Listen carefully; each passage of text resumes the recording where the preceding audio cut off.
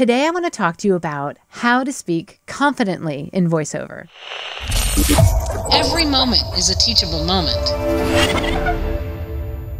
A lot of times when we are voicing a script, we need to sound confident. And I know that when you're first starting out in the business and you're starting to learn and you're starting to get coaching with your coach, a lot of times people feel inhibited. They don't want to do the wrong thing. I know that when I started taking lessons, I didn't want to sound incorrect. I didn't want to do something wrong so that I might get yelled at. When I would start reading a script for my coach, I would sound a little bit quiet. I would be not as confident as I absolutely could be. And I want to talk about some tips that will help you to bring that confidence to the table. A lot of times your script is going to demand that, right? A lot of times you're going to be speaking on behalf of a company, whether you're doing a commercial or a corporate read, or you're doing an e-learning gig and you're the teacher. You want to speak authoritatively. You want to speak confidently about that product, about that service. You want to speak confidently about that lesson, right? Because that establishes you as an authority. And most companies are going to want you to be the voice of authority for their product or service, or you're going to be confident in delivering that lesson. Well, number one, it's going to just be practice, right? Practice, practice, practice, reading aloud.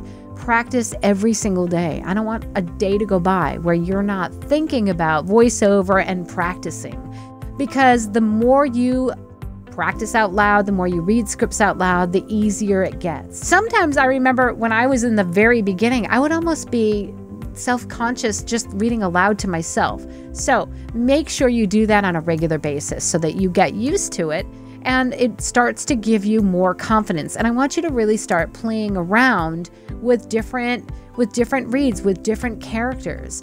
When you are confident in the story that you're telling, right? When you're confident in the lesson that you're delivering. So really make sure that you analyze that script, you take a look at it, read aloud, understand it, understand its purpose.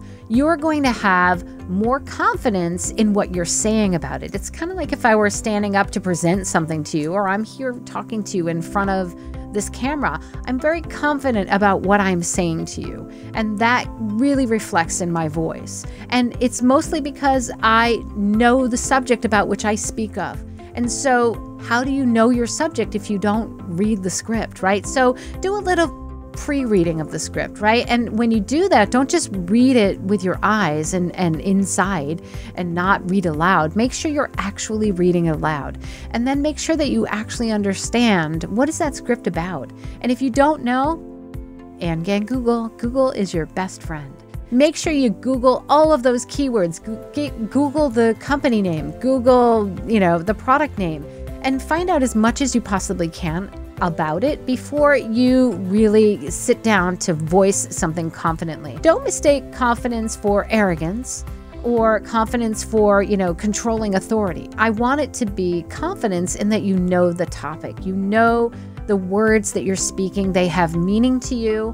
And the only way that you're going to get more confident in your reads, more confidence in your auditions, more confident in your performances, let's say in a live directed session, is to simply just practice. Practice every day, get with your coach, get feedback from your coach, and it's okay. Don't take feedback personally. Sometimes we're not on our best game and our coach might, not be giving you direction that you want to hear or giving you feedback that makes you feel great about yourself.